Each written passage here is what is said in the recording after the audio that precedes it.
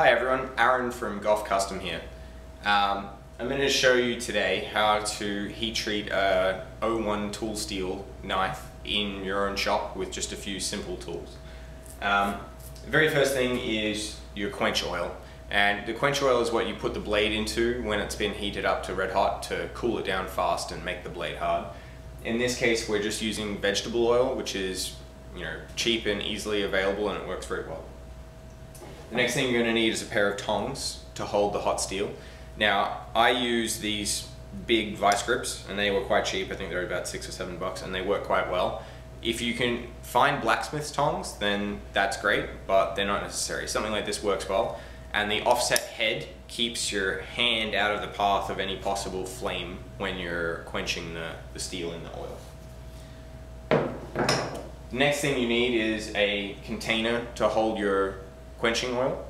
Now this is actually a small wine bucket that I got from a kitchen supply place.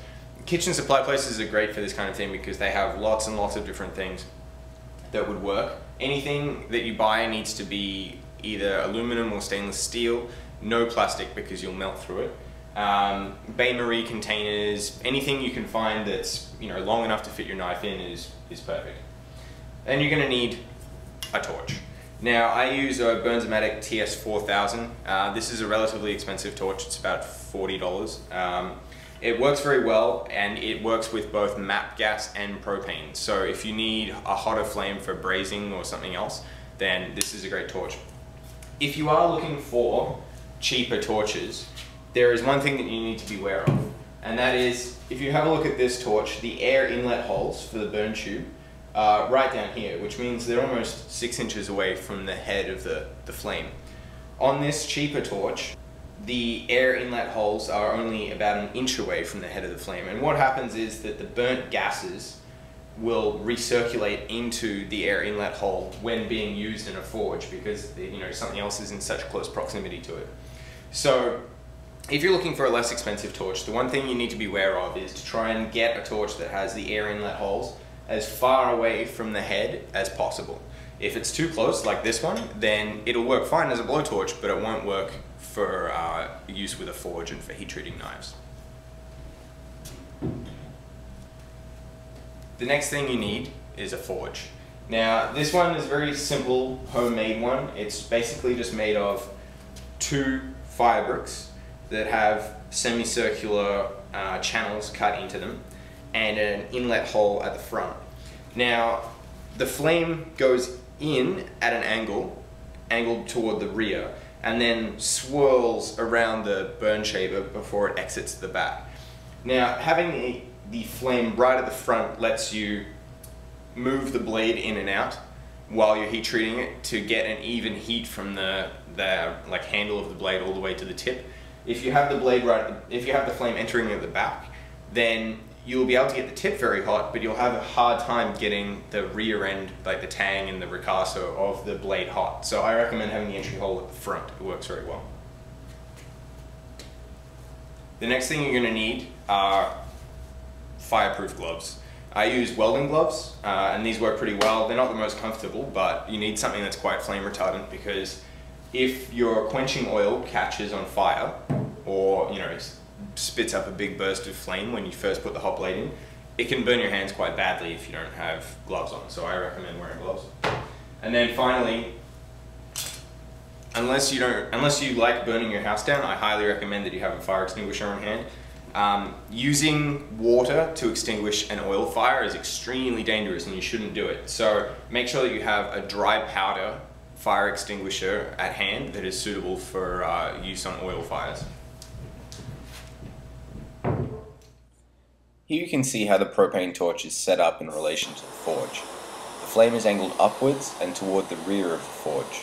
This helps ensure that the heat is distributed as evenly as possible by causing the flame to form a spiral around the inside of the forge.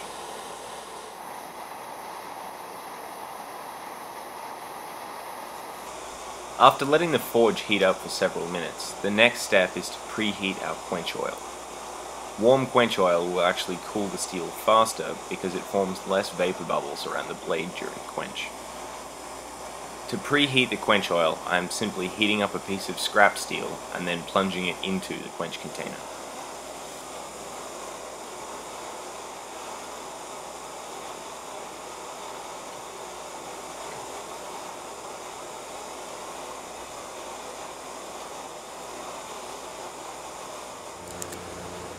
Now it's time to start heating our knife blade. Notice that I'm constantly moving the blade around in the forge. This helps ensure that I don't overheat any particular part of the blade. What we're looking for is an even, dull cherry red color. If parts of the blade get hotter than dull cherry red, then they may end up being brittle.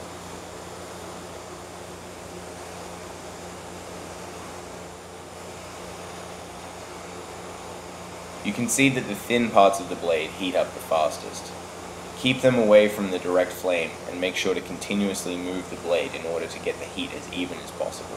It will take a few minutes. After the blade is an even, dull cherry red color, remove it quickly from the forge and plunge it straight down into the quench oil.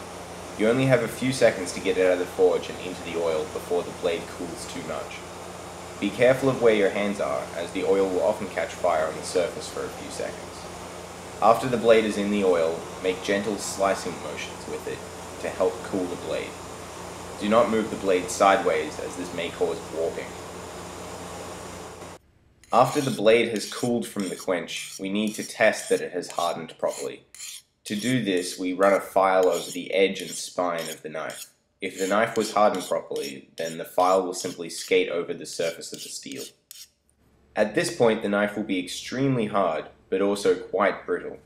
If you were to drop it accidentally, it would probably shatter. So the last thing we need to do is to temper the knife. This process gives up some hardness in the steel in exchange for much more toughness. To temper the knife, we simply heat it to an elevated temperature and keep it there for a while. In this case, we'll be heating it to approximately 400 degrees Fahrenheit and keeping it there for 2 hours. I'm using a toaster oven for this process, but you could also easily use a regular household oven. After the tempering process is complete, your knife blade will be hard and hold a great edge, but it will also be tough and resilient. At this point, the blade is ready for final finishing and use.